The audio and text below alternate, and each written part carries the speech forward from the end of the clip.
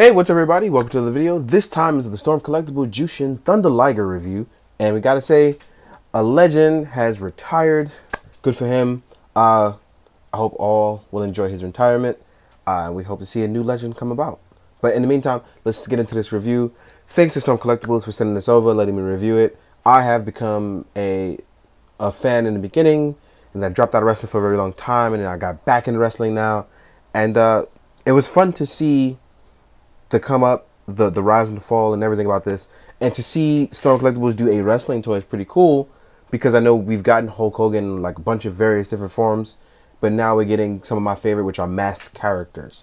So these are my kind of favorite. I always aim towards the luchador and the masked characters from the Japanese stuff. So it's fun to get this kind of stuff. It plays on the stuff we already know, at least I already know. So let's jump into it. We have a really nice red and white sculpt design on the suit. I'm glad they chose this to suit. I love red. It's my favorite color. The mask design looks fantastic, as you can see here. And it's just pretty cool to see this kind of brought to life. Now, let's jump to my favorite part, which is the articulation. So, our head can go up and down. I think one of the greatest things we face is the problem with the hair. But Storm Collectibles made it so that you can actually kind of move around the hair and even remove it. I don't know if you guys know, but this is most of the part. It's a wig on him. But yeah, so it is movable around. So you can go left and right, rotating it to get that little extra bit if you want. And so the hair isn't going to be an issue. So if you were worried about that, that's not really a problem. Now, as far as our shoulder articulation goes, we get our standard Storm Collectible stuff, which is a great butterfly joint, which is backwards and forwards. It pulls out a little bit so you can get that extra little oomph. That way you can broaden out your shoulders if you want to. So if you want to say it with your chest, you totally can with Jyushin Liger. Our arms rotate all the way around with no problem. I got a little crazy with there. So our arms lift up too. But as you can see, I lifted it in too fast. And what happens is it's going to hit that break. So here with the arm, our articulation stops here, which is at a straight up flat surface design. It goes across. We do have bicep swivel though, but it's going to be hindered here by the muscle definition design. So you can't go all the way around, but you do get it at a nice rotation. Please be careful here. If you're not too careful, you can scuff paint by going a little too extra in there. Our arms are double jointed, as you can see here. But with the design here on the muscle definition, you can only get a certain design. So you're going to get that nice semi-acute L shape there. You get your standard peg articulation, which is very nice. And as long as you're careful, I think you'll be totally fine with these toys. And you can actually shift up and down, as you can see here. As far as the waist articulation goes, hold on, I got a little lock up here. So let me just fix that. There we go. So we have our standard rotating. As you can see, he can dance. He has the moves. And we have our lower articulation swivel. So those two together give us great articulation. So that way, when you want to do any sort of crazy ab crunching wrestling moves, I don't think you'll pretty much have a problem. Unless you really don't like gaps or the breakage here, and you're one of those guys who like the seamless flesh, this may not be for you. But otherwise, I think you'll be fine. As far as our leg articulation goes, we don't have any drop down method.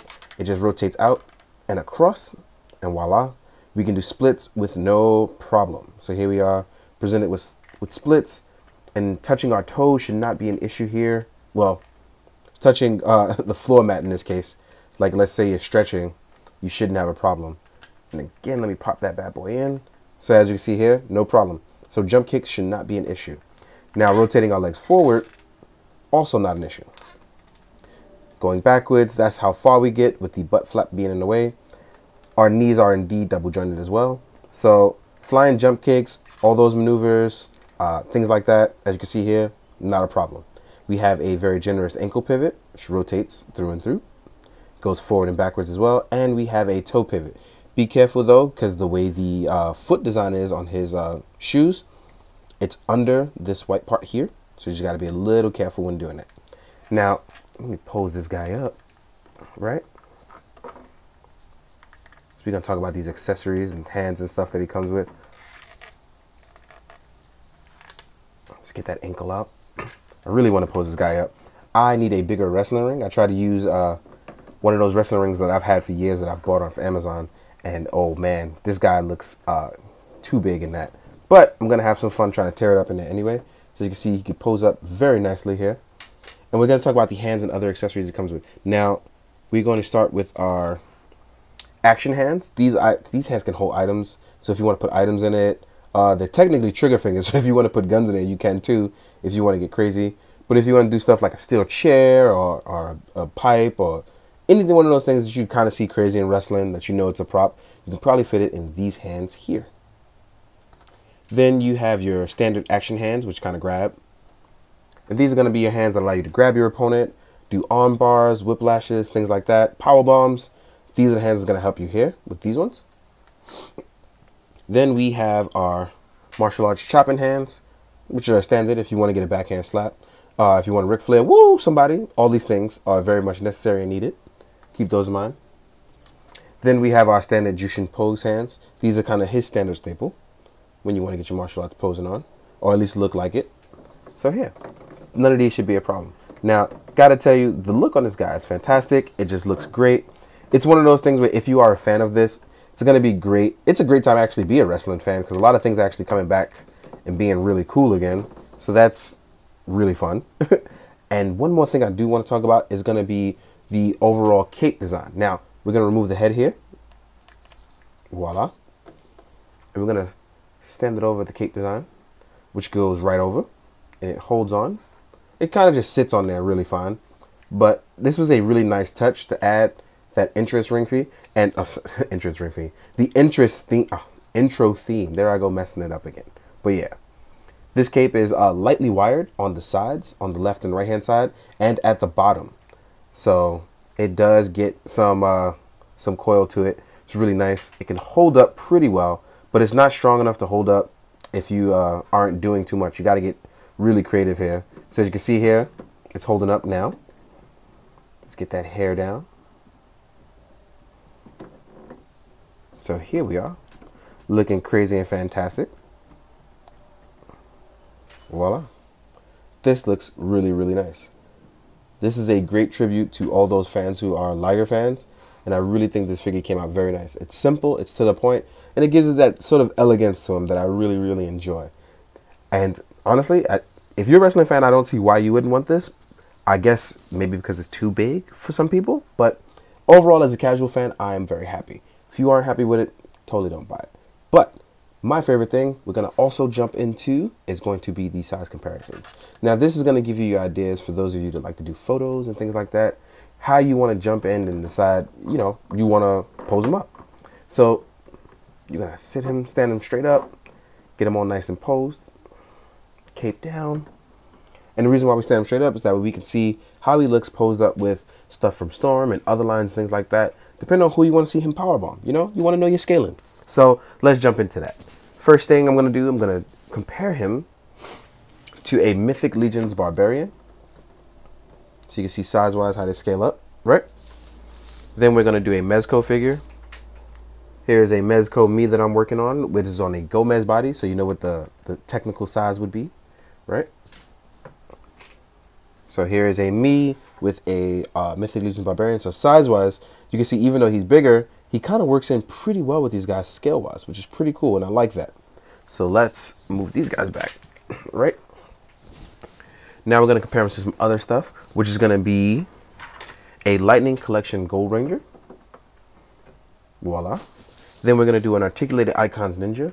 And this guy's going to pretty much tower over these guys, but he still looks good, except with the exception of the ninja, because that's a tiny man, unless you want to use him as a prop character, right? Then we're going to do an SH Figure Arts Kamen Rider Cougar. And again, I know a lot of people don't like scaling of stuff like this, but this kind of stuff is really needed because it helps you decide on what you want. Here we are with a Marvel Legends Spider-Man. And voila, here we go.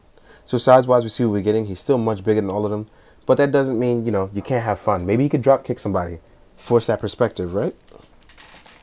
Now we're going to compare him to some Storm characters. So right here, we're going to do Cyrax. We're going to do Kazuya Mishima. I want to fix that wrist so bad.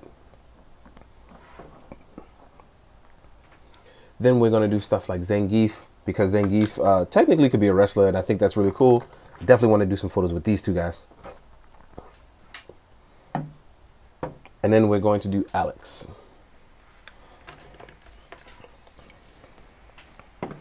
So real quick, now we have a scaling with these guys, and I think this looks fantastic.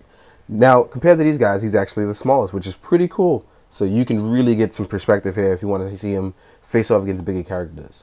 But also, now that we've gotten Jyushin Liger, I am going to put my bid in because I would very much like to see a particular character who is a particular favorite of mine from the Tekken series. You know him as King, or you can do Armor King as a variant. But if you guys out there, you're watching and you're listening, you know what I want. King is a very much fan favorite of mine, and I almost never put in bids, but I would very much like to see a King action figure. But anyway, now that we've jumped in, did our size comparisons, we know what we want, how we got it. I hope you guys have enjoyed. I hope you found it informative. And as always, guys, please do good, be good, drink your water. Later.